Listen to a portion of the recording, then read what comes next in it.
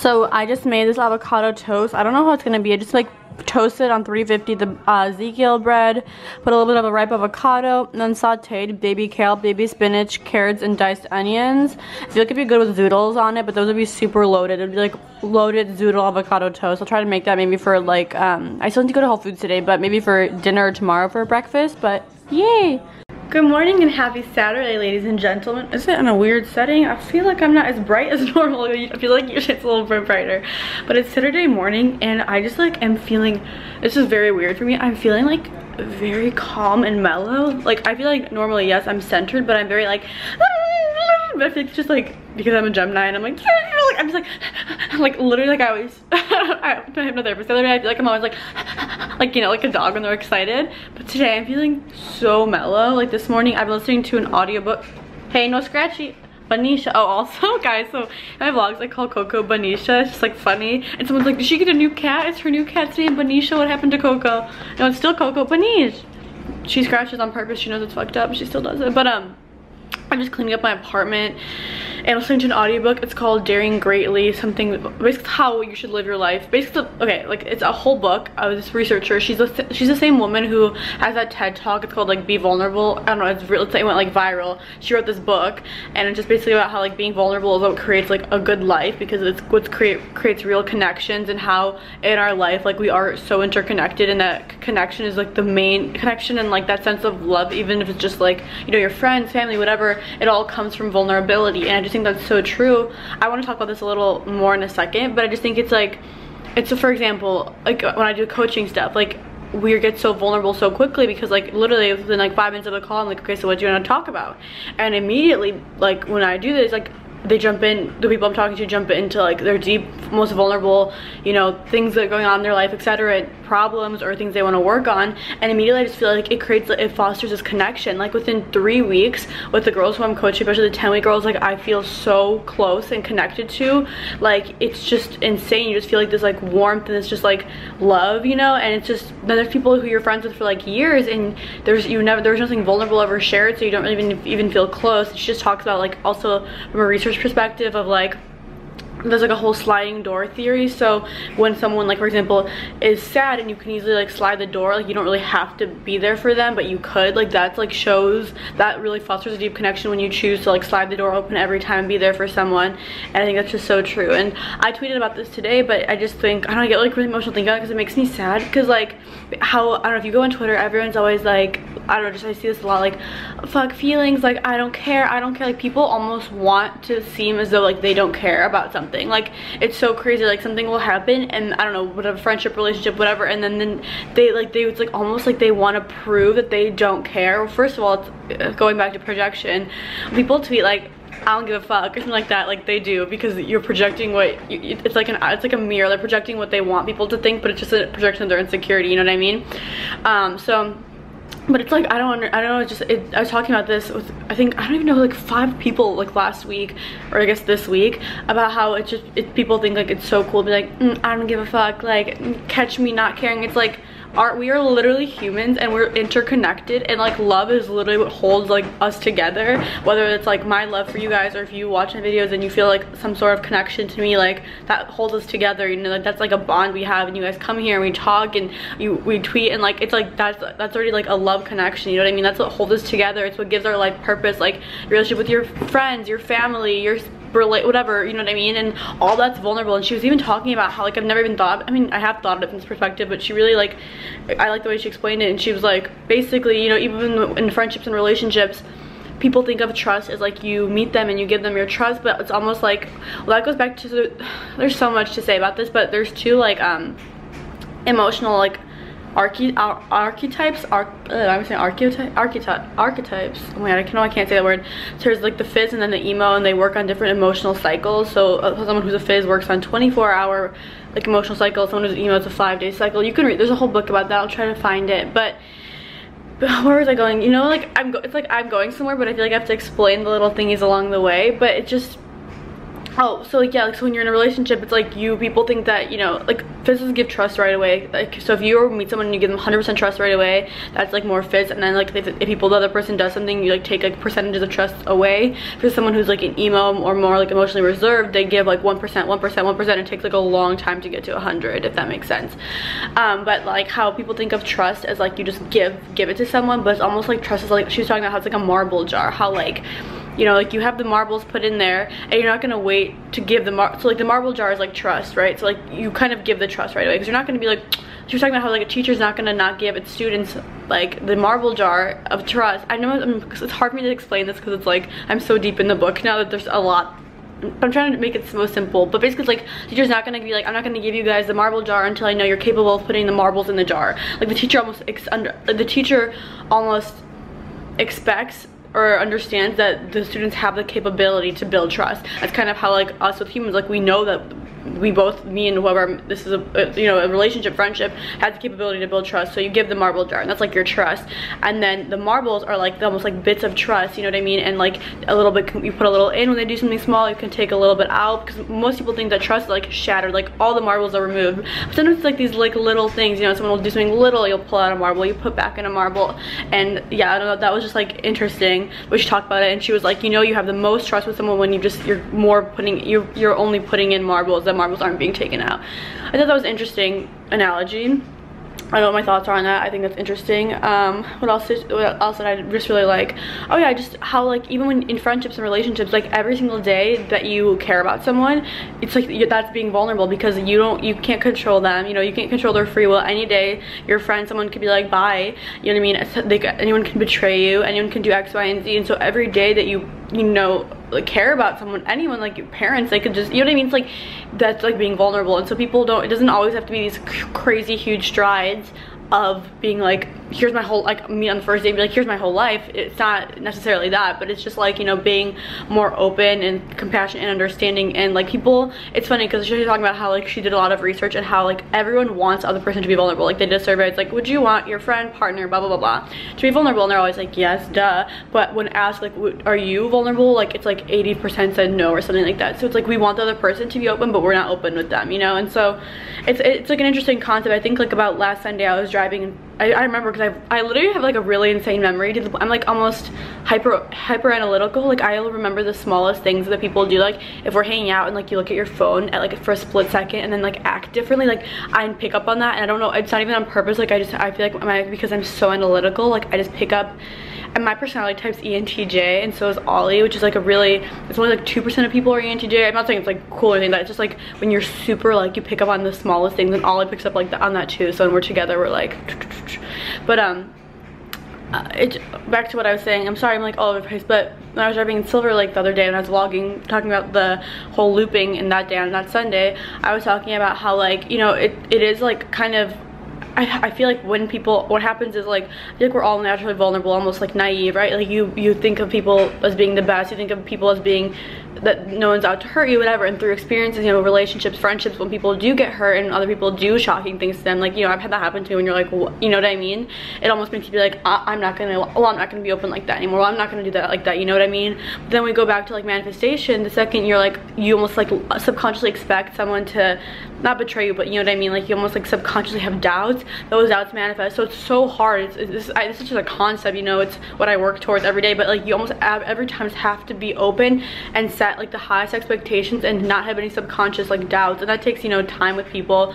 Obviously be careful and use your intuition. If you can tell someone's a fuckboy, like move along. But you know what I mean? Everything can be, any example I say, someone, you know, you can bring up a situation where it doesn't fit in exactly, you know what I mean? Because it's like, every situation is so loaded in so much experience and whatever, like, you know what I mean? Like if anyone like asks me for advice, like it's like every situation is so different. You could have a similar issue, but like because of people's energetic makeup and people's upbringing, like it's such a different situation. So obviously something I say, you could be like, well, this, but you know what I'm saying? I'm just saying like on a general philosophical level, it's just like you almost have to like that goes back to like, you know, becoming the person you want to attract. So I don't know, it's just a conversation. I'm never just be like, I know it all, I'm telling you something. Like, no, this is literally a conversation. These are just my thoughts. Like, this is what happens. Like, my mom listens to a lot of stuff and I'll listen to all stuff, and I'll call her, I'll be like, what do you think about this? And then it's just a conversation.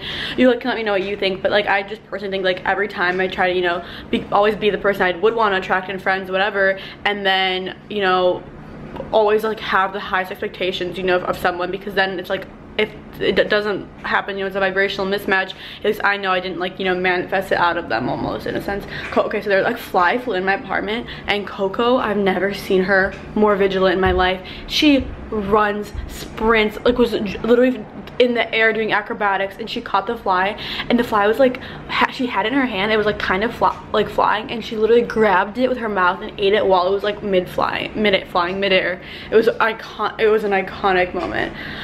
I'm about to go to the I'm about to like make a little, I ran out of Ezekiel bread. I made avocado toast this morning. It was so good. I definitely should put like zoodles on it, but I'm going to right now reply to some emails. I have so many emails to reply to, and then I have to go to an eye doctor appointment. Really fun. And then after that, I'm gonna come home. I'm gonna put on, these are my natural lashes. People are asking about my lashes. It's the Marc Jacobs mascara. I tell everyone I'm on my 3rd tube. I'm not lying when I say it's incredible.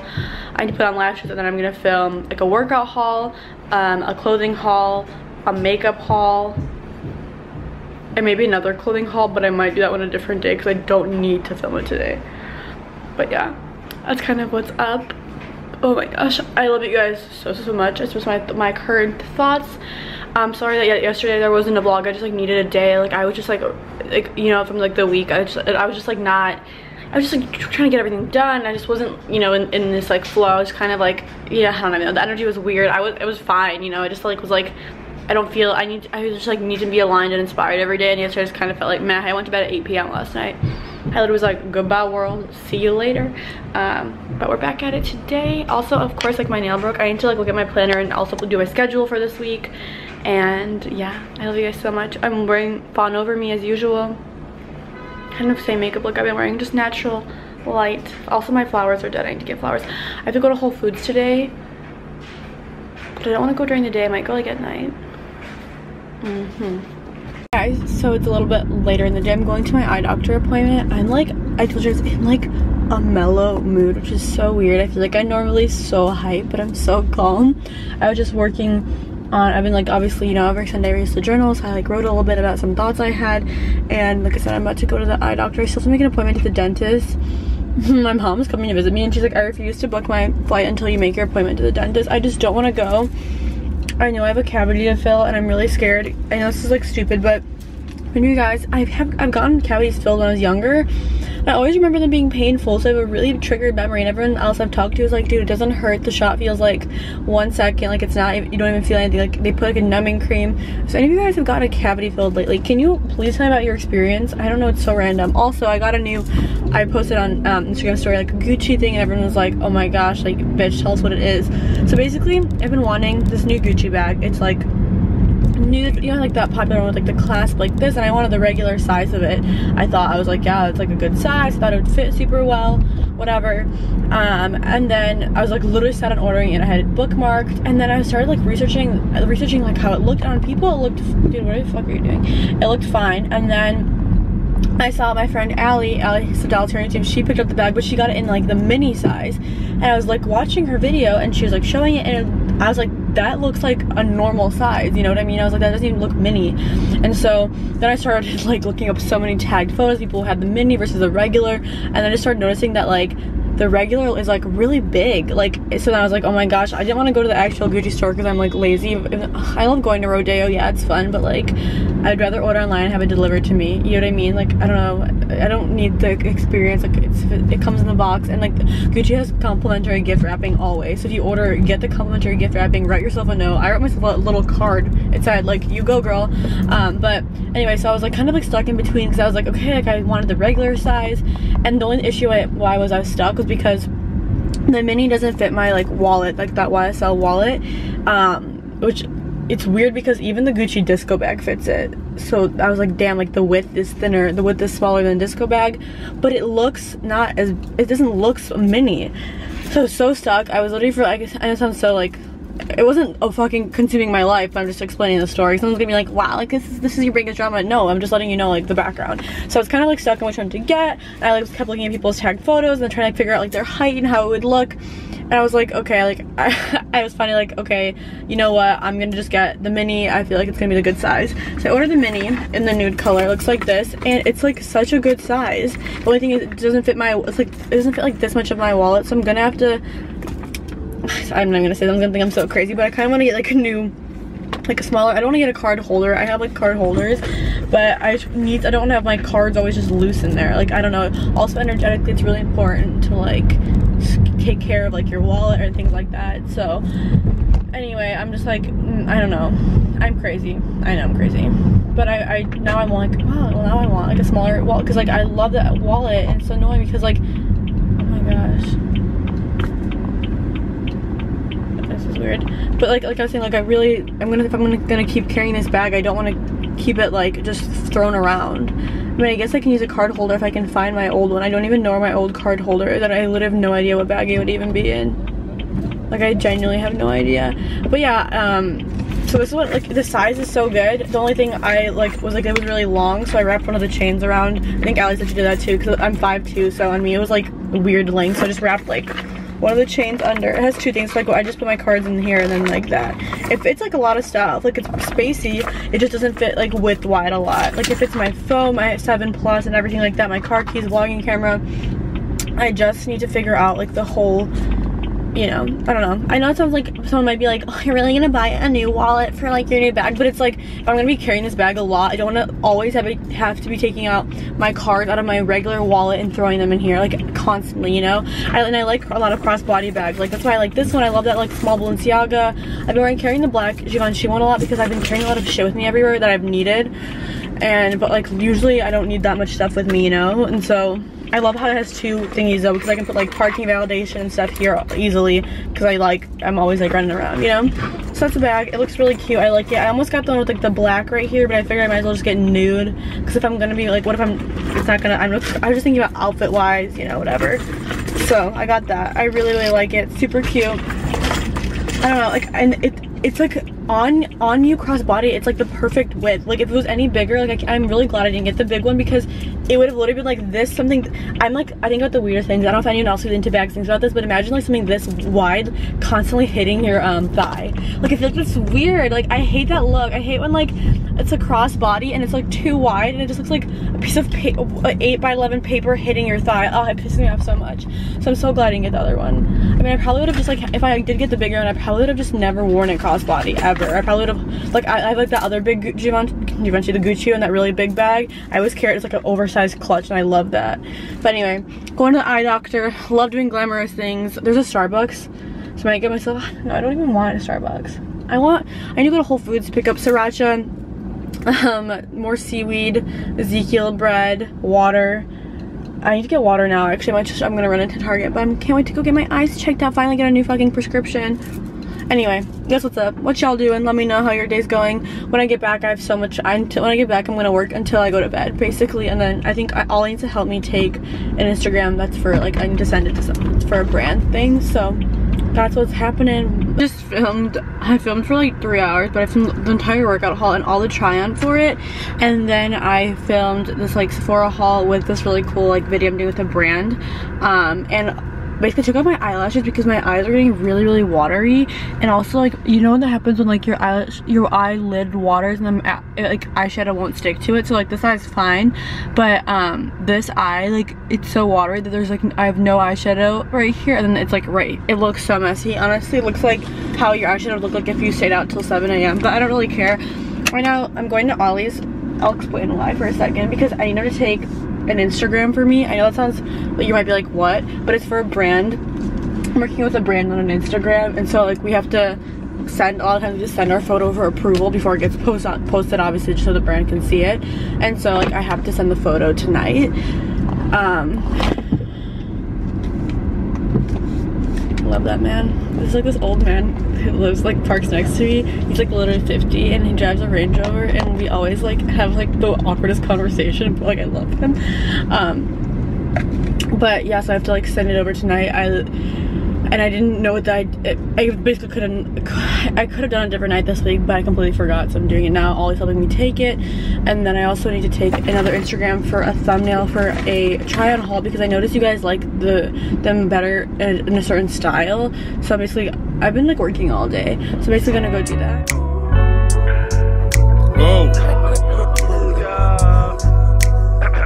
That's a vibe. She wanna vibe. That's a vibe. Yeah. That's a vibe.